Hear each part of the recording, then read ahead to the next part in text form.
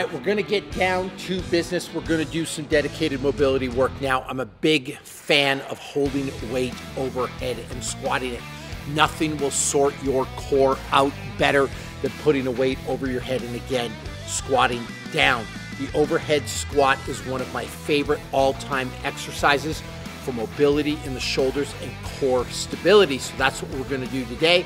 We're gonna do 5 sets of 3 with the overhead squat. And today, we're honestly just sticking with a light weight. We're using 135. Now, I say that's light.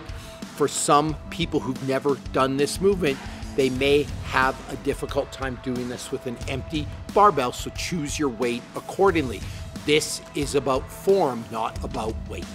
All right, for the overhead squat, you're gonna unrack it from a barbell. You're gonna have it on your shoulders. You're gonna do a jerk to get it overhead. You're gonna dip your knees down, pop that weight overhead, and then you're simply gonna squat down and stand up. And then you've got a choice. You can either lower this back into the rack or drop it.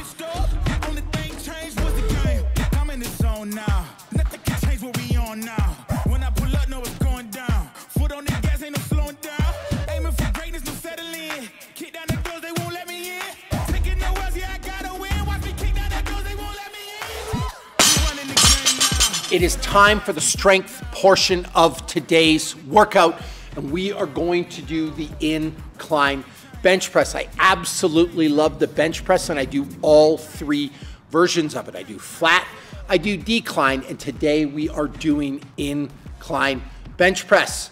We're going to do 5 sets of 3 at 80% of your 1 rep max.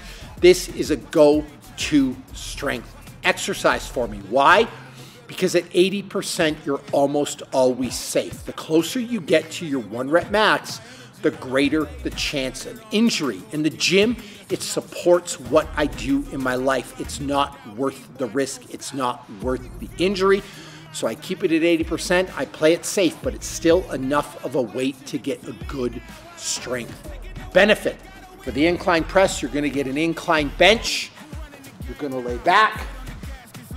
You're gonna unrack your barbell, you're gonna lower it to your chest and you're gonna touch your chest, and then you're gonna press all the way up. And again, we are doing 5 sets of 3.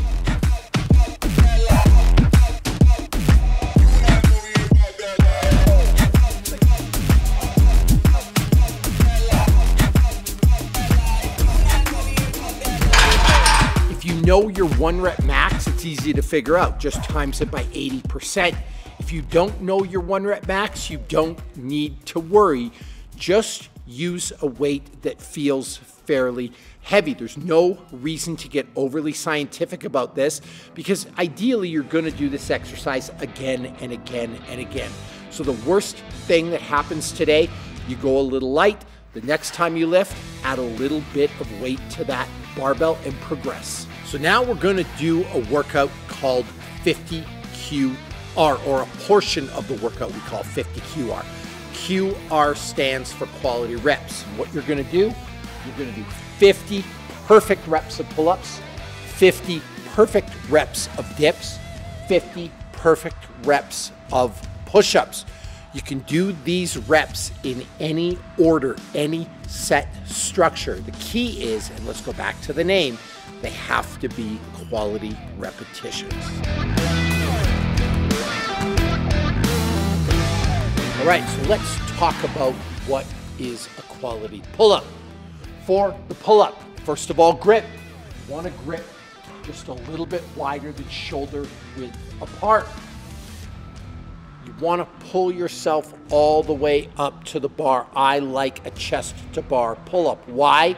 Because I want that elbow to go behind the center line of my body to really build up that pulley musculature. So every time you pull up, you're going to touch your chest to the bar. You're not just going to squeak your chin over. Oh. And then finally, the bottom.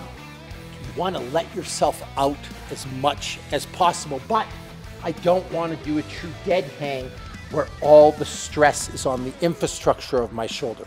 I want to make sure I straighten my arms, but keep the shoulders activated, so the stress is on the musculature and not, again, the infrastructure. So therefore, a total rep is going to look like this.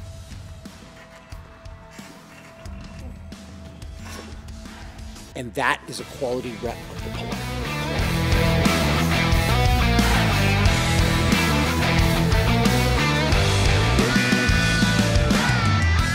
Let's say for 50 QR, you can't do the required amount of pull-ups. There's always a substitution.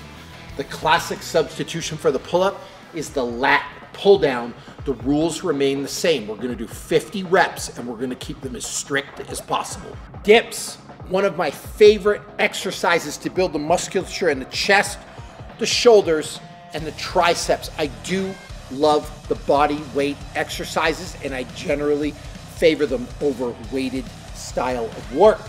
So for the dip, you're gonna get your parallel bars. These actually come out on a bit of an angle. I don't care which ones you use, although I find these ones that come out on an angle are a little better if you have bad shoulders.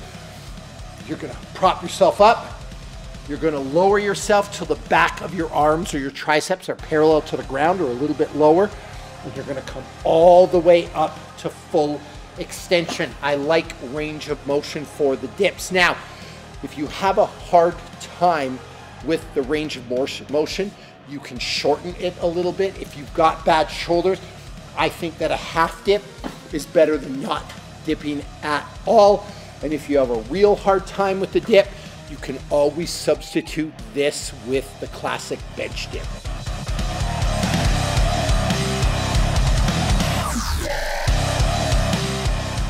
Can't do the required amount of dips, the substitute is just the bench dip. You're gonna take a bench, you're gonna put your hands on it, you're gonna lower yourself and lift yourself back up, kind of like a tricep extension. Push-up, one of the most cheated exercises in the history of working out. I'm gonna show you what passes for a push-up in my world. Step number one, you want your hands roughly shoulder width apart. I like to put this little L that my forefinger and my thumb make right under my shoulder. I'm gonna keep an extremely tight plank. I don't want any sagging. I don't want my butt in the air like I'm doing dogward down. Finally, range of motion. I wanna touch my chest to the ground and I wanna press myself all the way up to full extension. So when you string push-ups together, they're going to look like this.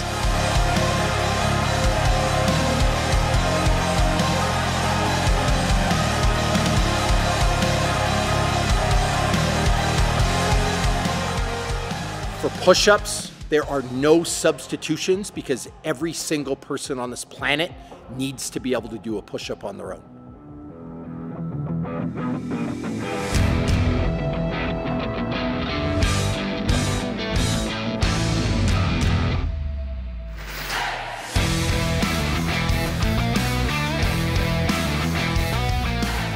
So what a great day. We warmed up, we did our mobility, our feel-good exercise, if you will. We did the overhead squat. Remember, nothing sorts your core out like putting a weight overhead and squatting it. We got into the strength portion of the workout. Today we did the incline bench press. And then we did one of my favorite all-time exercise routines, 50 QR. 50 perfect pull-ups, 50 perfect dips, and 50 perfect push-ups. After all that, it's time for a brief cool down and we are done. That's how you train like a Titan. That's how you train like Bobby Maximus.